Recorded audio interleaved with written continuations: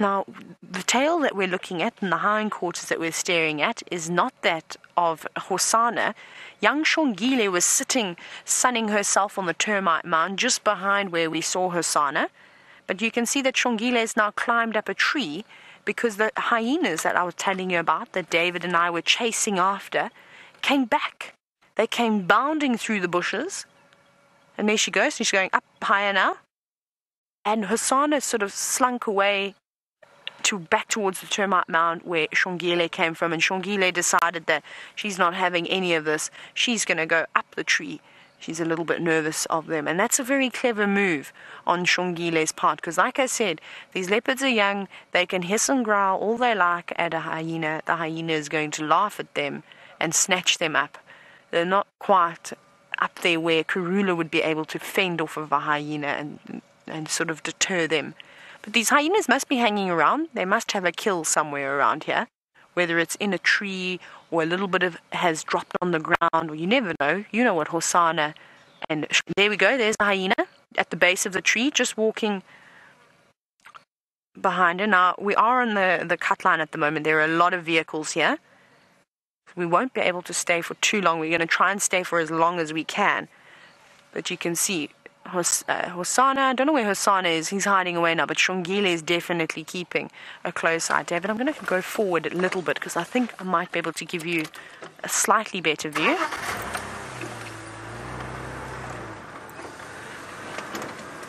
Sorry, David, I want you to turn so we can get the aerial out of the way. There we go. Now, it's very, very difficult as she's sitting up in this tree to try and get a good view. Now, I can see movement. It looks like the hyenas might be coming back again. David, where I'm looking is basically, you see, straight through this gap. If you go straight down there, I think they're going to come back this side again. So if you just keep watching that side, that's where the hyenas are coming out. The kill must be somewhere around there. But it's notorious for hyenas to follow leopards around. I can't see any more movement now, but they were there. They're definitely around there. And well, following a young leopard cub around, or these two young leopard cubs around, I don't think would be a bad idea, especially if Mom had killed something for them and stashed it. Like I said, they get a bit clumsy with the carcasses still. And the chances of these hyenas scoring a meal because Hosana or Xongile dropped the carcass to the ground, or maybe something like the intestines fell out, they would happily gobble up that meal. But typically, you see them following the adults around. And if Karula is here, she would not be very happy with this situation. She probably would have maybe tried to even chase some of the hyenas away, just because she's got her cubs here, of course. Otherwise, leopards don't really mind hyenas too much. I've seen a number of occasions where big male leopards have been seen quite happily on the other end of the carcass, or their kill that they'd made, sharing it with hyenas. Sometimes, if you can't win, well, you just wait and you let the other animal join you. And it always amazes me how two predators like that, two apex predators, can come together and quite happily feed on a carcass with one another. But that's something special to see. It is not a very common sight. You've got to be at the right place at the right time. And I suppose had that hyena pestered that leopard for long enough that it felt the need that it needed to share its kill with everybody else. But this is so cool. I'm so happy we managed to find this. And I'm so happy that Xongile popped out too, because it's been a long time since we've seen the two of them together. And I'm sure Hosana is safe. I wouldn't worry about him. He's a big boy now. He's learning the ropes. And I think he's just ducked behind a termite mound. It's quite difficult for us to see, unfortunately. But basically, he's just sitting just on the other side over there. But like I said, we're on a main road. There's lots of people, not even just coming to view the sighting. Lots of people coming up and down, of course.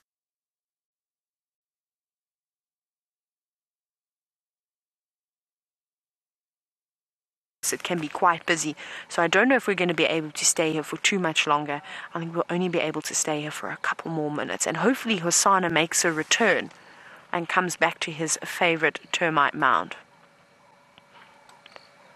And I wonder what happened to our tortoise, David. Do you think it turned itself back over?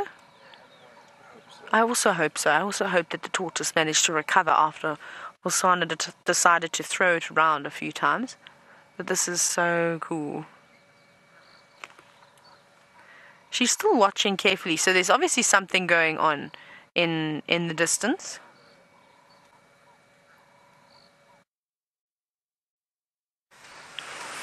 She's keeping a close eye, and this is the thing about winter, is that something could be happening a couple of feet away from you, but the grass is so long, the trees are so dense at this time of the year that it's almost impossible.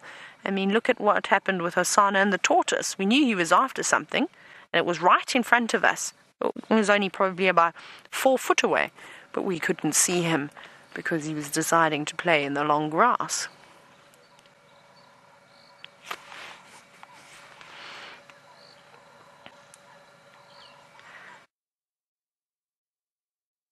You can listen, you can hear the hyena.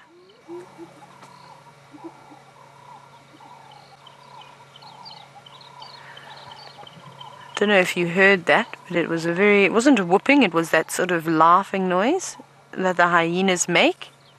Just off into the distance, you can see where Xongile is looking. And they sound like they're getting a little bit excited. So I wonder if they've stumbled upon the scraps that Hosana was feasting upon yesterday. But this is amazing. And it's good to see, though, that these leopards have learnt that hyenas are not fun and games to hang around and that you need to be cautious of them. So that's really cool. I don't know why cool seems to be my word today. I don't know. I need to get out of that.